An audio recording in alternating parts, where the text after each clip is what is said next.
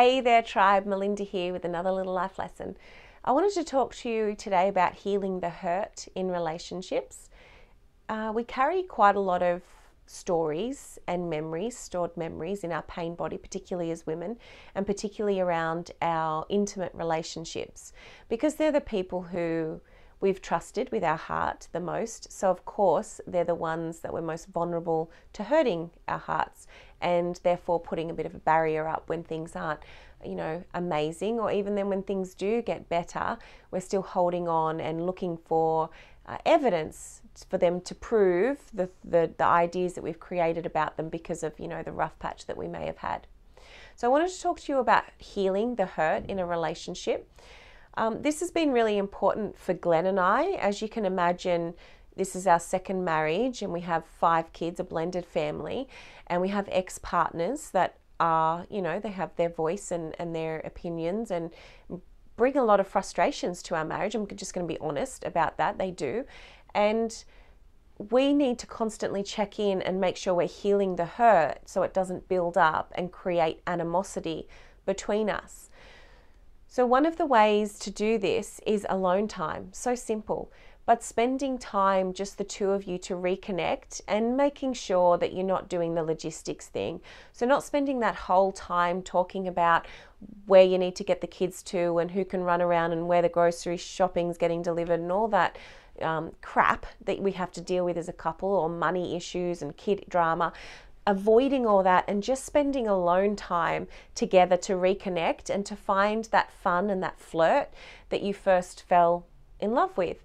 So that's one beautiful thing you can do to help heal the hurt, is just to reconnect, because the more you do that and spend time just being in each other's company and giggling and pillow talk and all that fun stuff, the more you can break down the stories that you start to create about your partner being inconsiderate and selfish, and maybe for women that we're nagging and controlling and all those ideas that we create about each other because we're trying to get through life together, and that's sometimes how we're perceived when we're just battling it out.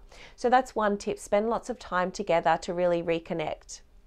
If I'm honest, and I think I've shared this before, Glen and I, our relationship was on the rocks at the start of the year. It definitely was. And even in the middle of the year, when there was lots going on with a couple of our children, our relationship was really being tested. And there was a couple of times when we had the conversation, would we be better off separating our families, because it is so hard trying to bring them together, and are we doing the right thing? This was a conversation that we had, and of course we're still together, so we decided that we needed to persevere because there's too much love between us, and we do think that this is the best situation for the kids, even though it's hard as hell and sometimes they whinge and complain.